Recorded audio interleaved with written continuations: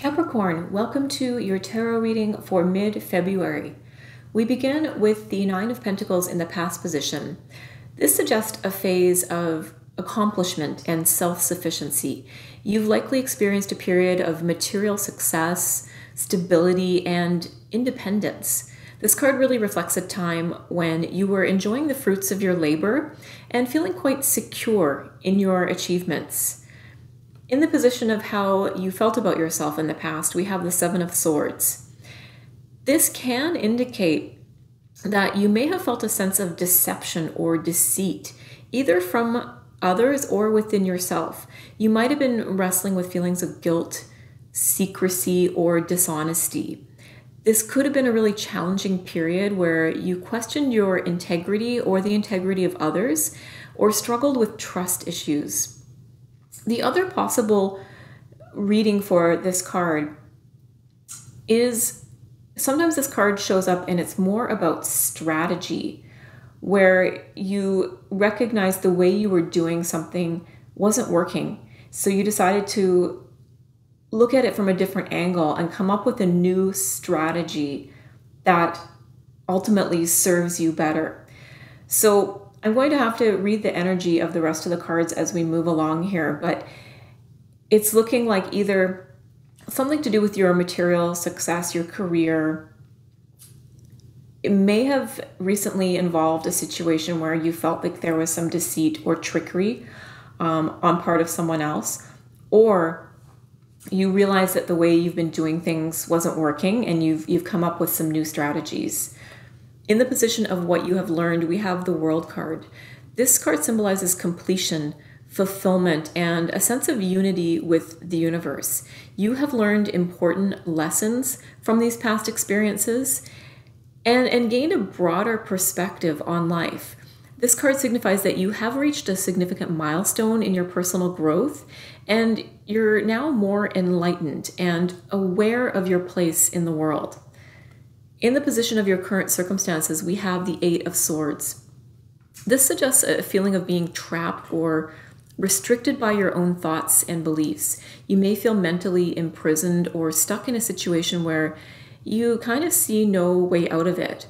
But it's essential to recognize that the limitations you perceive are mostly self-imposed, and there are opportunities for liberation here if you can change your perspective. This figure can very easily get herself out of these binds and remove that blindfold.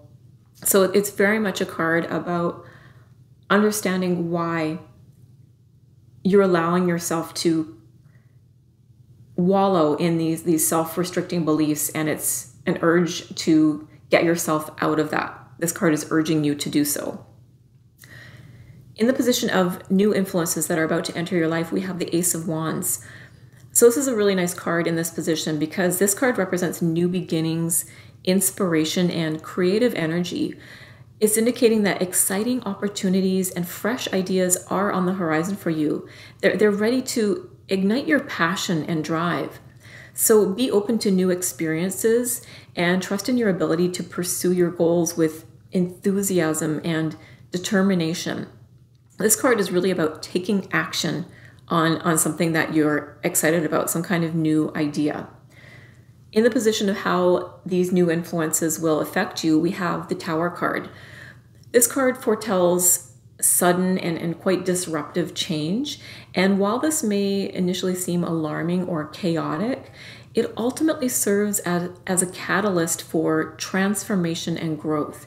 These new influences will shake up your current circumstances. They'll break down old structures and beliefs that no longer serve you. It's saying embrace this period of upheaval as an opportunity to rebuild your life on a stronger, more authentic foundation. In the position of your outcome, we have the Ten of Swords.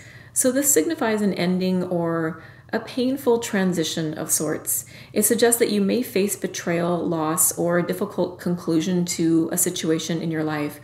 However, it's essential to remember that this ending paves the way for new beginnings. And while it may be challenging to let go, trust that this closure is necessary for your growth and evolution. And I'm very much getting the sense from these cards here. This is a necessary change.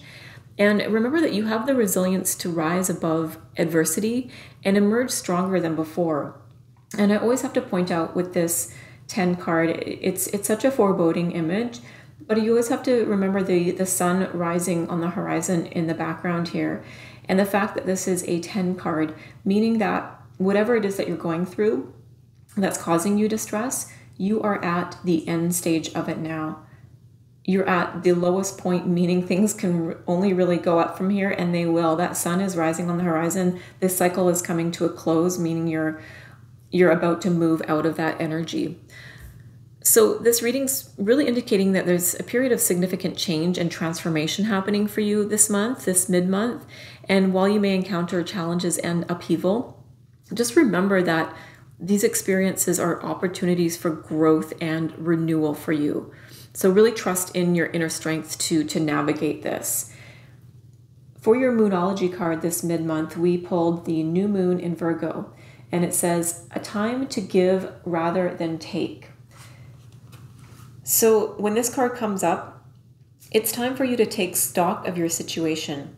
Where are you and where do you want to go? The new moon energy of this card suggests a restart, and the Virgo energy suggests that you make your restart a clever one that's simple and well organized. Very Virgo energy. Virgo also has a strong health aspect to it. So if you've been unwell, this card suggests that your health is on the up now. Virgo loves clean eating and alternative therapies, so add these into your routines now, however you've been feeling. If a situation is blocked at the moment, it could be that you're over-analyzing things or being too critical. It's time to ask less what someone else can do for you and to think more about what you can do for others.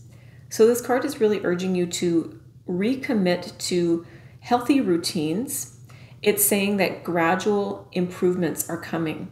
It's saying also to pay attention to detail if you want success, and to focus on being of service to others, and love and money will follow. So I'm definitely getting the sense from this Moonology card that there is this energy of a restart coming in for you. This card is all about approaching that new beginning with the detail-oriented organization of the Virgo energy. So I think whatever has come to an end here is about to come to an end. It's really giving you an opportunity for a new start and allowing you to use this kind of clever thinking that is part of this Seven of Swords card to your advantage now. I think that's kind of what I'm getting from this card now, is that you experienced material stability and well-being in the past. Maybe you're struggling with a bit of blockage around that now, and you're trying to come up with some new strategies to help you tap back into that abundant energy you felt in the past here. I think you may have been overthinking things a little bit. There's a lot of restrictive mental energy in this reading. I think there's some kind of new idea that's about to come in that's going to bust you out of this energy. And the Tower is a tough card to see, but in relationship to the two cards above here, I kind of like it. It's to me, it's giving this energy of busting you out of this self-imposed limitation energy that you've been stuck in a little bit. And it's paving the way for some kind of new beginning where you're going to be able to really apply this kind of strategic thinking and make a new start for yourself based on something you're really excited about. And this Ten of Swords coming in as the outcome is saying, we're done with this now. We're breaking out of any self-limiting beliefs, and we're about to start on something that we're really excited about, where we get to apply our strategic thinking and have a really new, fresh take on life. And I think it's good to really take in this message of a time to give rather than take. So maybe whatever this new thing is that you're thinking about has to do with serving other people. And there's nothing like thinking about other people and how you can help them and serve them. There's nothing better than that to get you out of this kind of self-focused, self-limiting energy. Get yourself out of that by thinking, how can I help the people around me? I think there's something about this new idea or project you want to start on that has to do with really helping other people around you. So that is your reading for this mid-month. I hope you enjoyed it. I hope it resonated with you. Please be sure to like and subscribe. Thank you so much for being here, and I'll see you next time.